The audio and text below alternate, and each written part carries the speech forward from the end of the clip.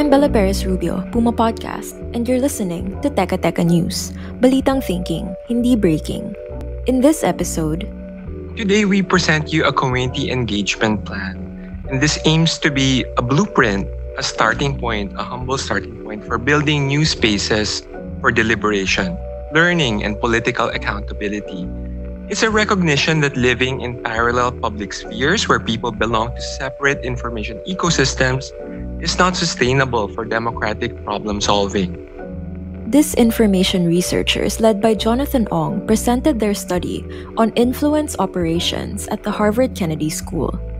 In it, they proposed several ways to counteract disinformation in the country.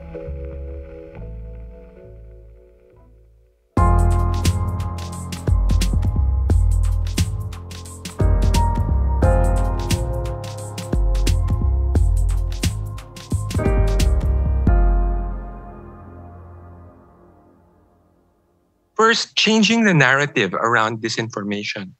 We argue that many digital literacy initiatives are guilty of perpetuating what we say are anti-massa or anti-poor sentiments when they should be empowering citizens. There's a tendency for some disinformation interventions to reinforce social class divisions. Jonathan adds that this approach of highlighting class divides does more harm than good on several fronts. Usually is in the discourse of blaming the uneducated or those with cheap phones on free basics as the disinformers. We need to change this narrative. It directly plays into populist assumptions about elitist liberals and gives our enemies more ammunition for the information war. This is also, we say, inaccurate, as we have argued that top trolls are actually elite entrepreneurs protected by politicians who also owe these people a debt of gratitude. Jonathan and his colleagues think we should be doing this instead. We are suggesting that we pivot to new storytelling projects, investigative journalism, and pre-bunking videos that punch up rather than down. Those that would focus on political masterminds running the show or discussing social narratives rather than naming or shaming or in a kind of gotcha journalism approach. Another thing that the disinformation researchers suggest in their study is to loop in the education sector. Second, of course, we're educators and we recognize the importance of making our materials more accessible and speak the language of communities that we really want to target and connect with. So we want to emphasize that we want to co-create an open access educational materials and make them available to communities. We seek co-collaborators to co-create an open access course that might curate all of these materials. And finally, Jonathan and his colleagues urge support for whistleblowers and exposing disinformation for hire. The Philippines, along with many global South countries, we need to engage in uncomfortable discussions about worker ethics and justice in order to address our homegrown disinformation for hire industries. We need to introduce more pain points and accountability mechanisms that shed light on how local firms and local businesses profit from hateful campaigns and yet continue to operate as open industry secrets.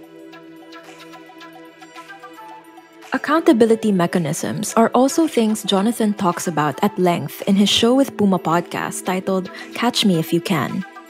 Catch Me If You Can is one such an experiment at normalizing discussions of ethics in the advertising and public relations industries. In each episode, we interview online operators and have them tell their stories about how they were recruited, how much they're getting paid. And the main theme here is also about morality. How do these people sleep at night, right? Like, how do they justify these practices and jobs to themselves?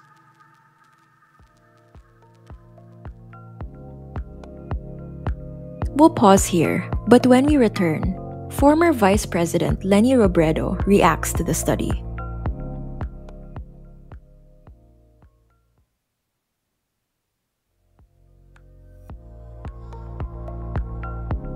The study just presented to us confirms and reinforces what we observed and experienced firsthand during the 2022 campaign that digital disinformation operations in the Philippines have achieved unprecedented levels of volume, of spread, of sophistication.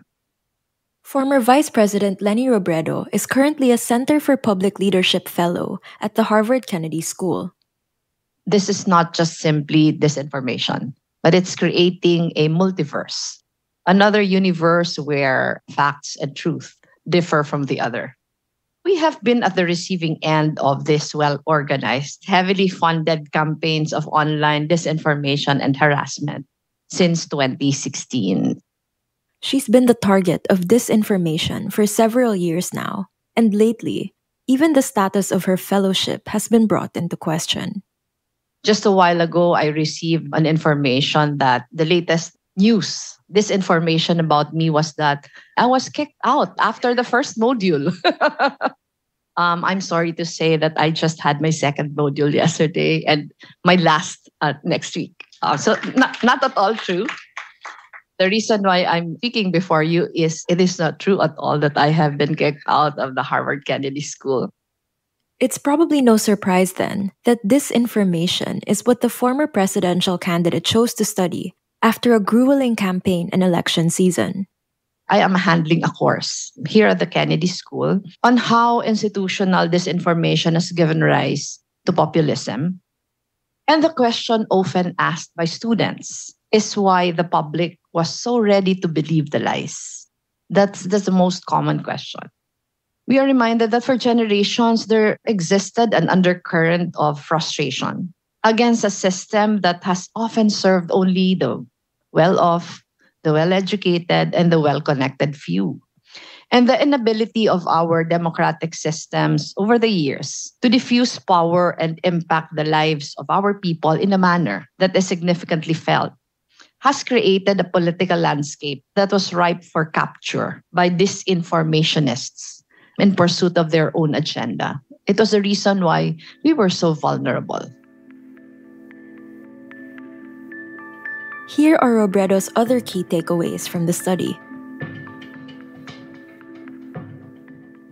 The study makes clear that traditional fact-checking, while important, is no longer enough, given the extent to which influencer operations have evolved. But we commend all the different organizations in the Philippines who are into fact-checking because what they're doing is very important, but we should do more. She noted the terminology used throughout Ong's study and why it captures the current media landscape better than terms such as disinformation and fake news. I appreciate the term influence operations instead of disinformation operations, as it captures the broader ecosystem of shaping minds and hearts of people. The common baseline of fact, so essential for dialogue, cooperation, and accountability in a democracy, is deliberately being targeted and destroyed. What's more, she agreed that more work needs to be done to expose the powerful actors behind malevolent influence campaigns. The proposed shift in emphasis from battling ground-level trolls, which I think everyone is doing, to exposing the key architects of disinformation, many of whom are able to operate from within the security and respectability of the mainstream communications and creative industries, is one I find particularly compelling, as it promotes a culture of transparency and accountability. And finally, Leni Robredo emphasized that government must do its part as well. This is also a reminder to leaders of democracies all over the world, regardless of how young or advanced the democracy is, to always be mindful that it is only when the majority of the citizenry are properly listened to, taken care of, and empowered, can they be less vulnerable to manipulative influence operations of those that seek to disinform and deceive to achieve their own agenda. And that was today's episode of Teka Teka. I'm Bella Perez Rubio. This episode was produced by Kat Ventura and edited by Presh Capistrano. And again, do check out our podcast, Catch Me If You Can, hosted by Jonathan Ong and Kat Ventura. If you like this episode, share it with a friend or two. And don't forget to give Teka Teka and Puma Podcast a 5-star rating on your podcast app. It really helps get the word out about our show. At para sa mga mahilig manood sa YouTube, Puma Podcast na rin po kami doon. Just search Puma Podcast and subscribe to our channel. Thanks for listening.